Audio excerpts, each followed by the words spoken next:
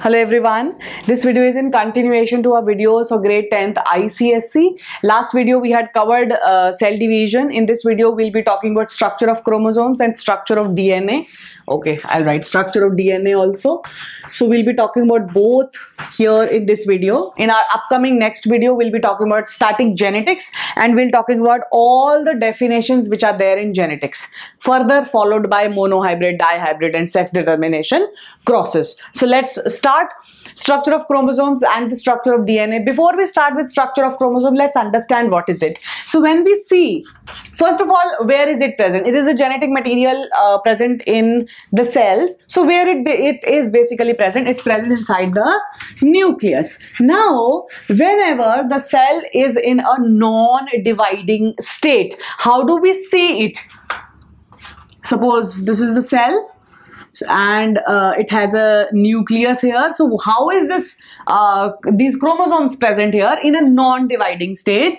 They are just thin fine thread-like structure which we call as chromatin fibers. This we've done it in the previous videos also, where we have discussed how it moves from interphase to prophase, but it's just a repetition. So inside the nucleus, chromatin fibers are present, and this is a stage which is non-dividing. A non-dividing stage wherein the cell is not dividing. As and when the cell enters in a state where it has to divide, this chromatin fibers, they condense to form chromosomes.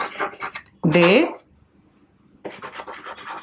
condense to form chromosomes. What is condensation? As in they thicken to form a thick structure, that is chromosomes, and this chromatin material arranges, if we talk about humans, it arranges and forms 23 pairs of chromosomes. ये पूरा chromatin material divide होके 23 pair of chromosomes में it gets formed. Let's see what is the structure of a chromosome. How does it appear? If we see the structure of a chromosome, it is a structure which has two chromatids, and these chromatids are joined by a centrally placed centromere. So it has a centromere in the center which joins two chromatids.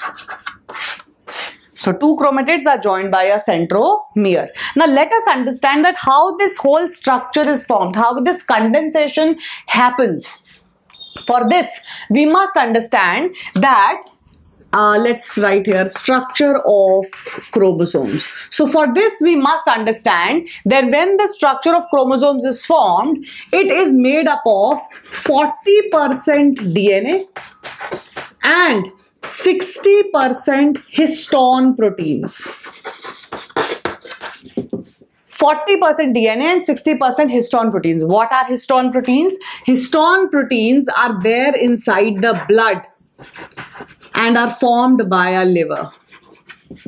They are already present inside the blood. वो बाहर से कहीं से नहीं आ रहे. It's there inside the blood for the formation of these chromosomes. Let's understand how this formation takes place. These histone proteins are just like globular proteins which are there inside the blood. Histone proteins, they come together, combine to form a ball of 8 histone proteins. 8 histone proteins are formed. Trillions of histone proteins are there inside the blood. उनमें से 8 का set बनके, 8 का set बनके, they form a ball-like structure. And over this ball-like structure, the DNA starts coiling to form a ball-like structure which we call as nucleosome. So what is nucleosome if someone asks you, or if it comes in MCQs? Nucleosomes is 8, not 5, not 6. 8 histone proteins plus DNA coiled around it to form a ball-like structure. We call it nucleosome.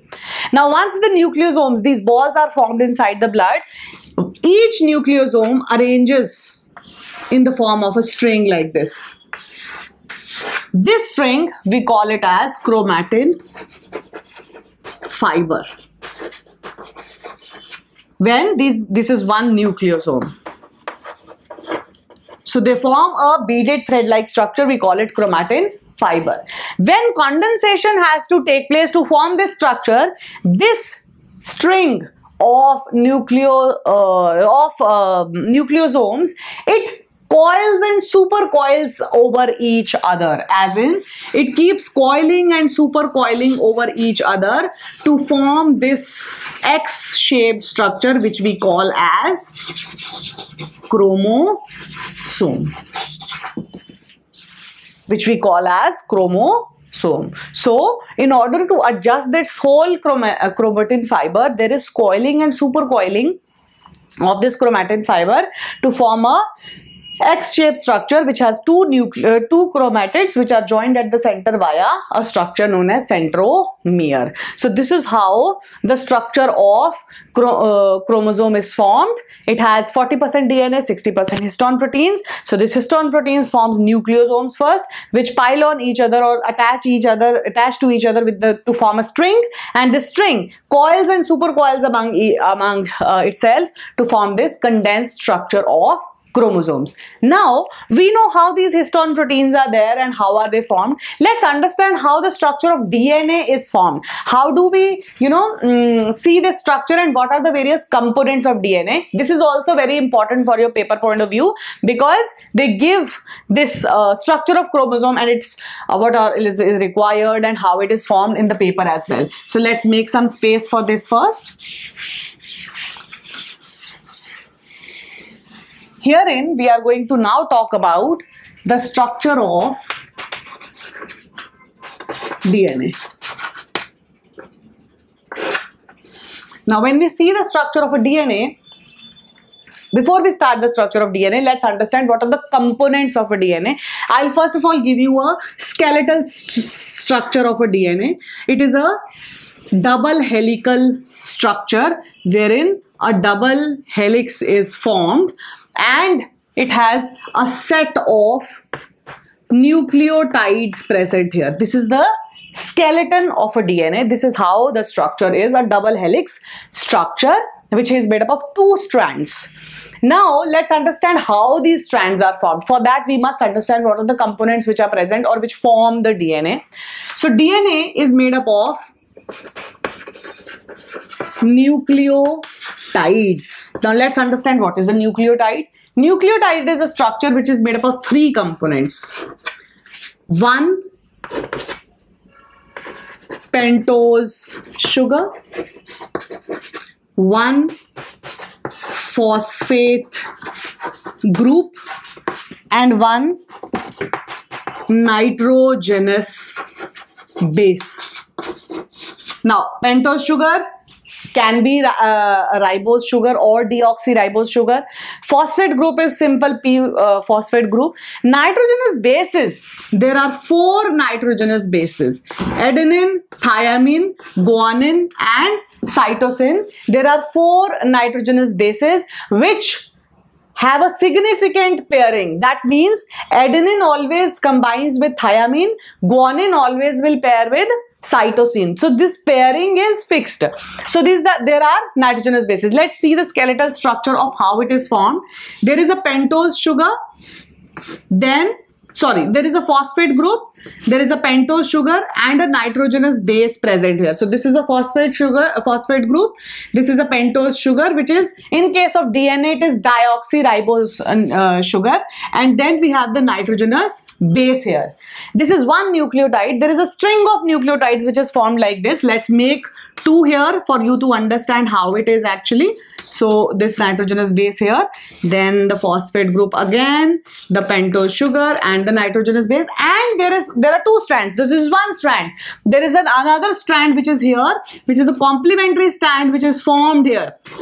So if you want to in detail understand the structure of DNA, I have made it for grade 12th learners.